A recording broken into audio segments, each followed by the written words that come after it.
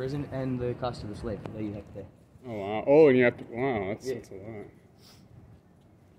Yeah, and then so like that's a black slave, like kind of right. So black slaves were given thousands times more monetary value and significant more prison time if you were to kill one, compared to an Irish slave or a Celtic slave kind of right. Interesting. Yeah.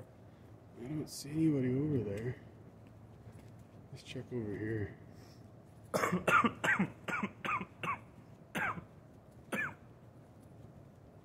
Yeah, because the British Empire essentially went into the UK, committed mass genocide, eliminating 3 separate races and enslaved another 2, forcing them into slavery by essentially killing off all their men that were doing the hard labor and destroying their crops and their infrastructure, so that there's no way for them to actually sustain themselves. Like essentially giving them no other choice than to go into indentured slavery. So it's like somebody over there. Yeah. I don't see anybody over there though. Oh, that's the worker guy. Yeah.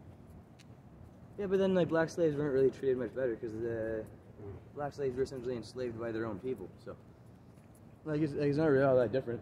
I don't know who that is. Yeah, nobody's here yet. We'll wait here a bit, I guess. Wait to see if anybody shows up. Because I don't see anybody over there. Yeah. Because black slaves were enslaved by other blacks, and it's not really all that different than the Irish and the Scottish getting enslaved by other whites.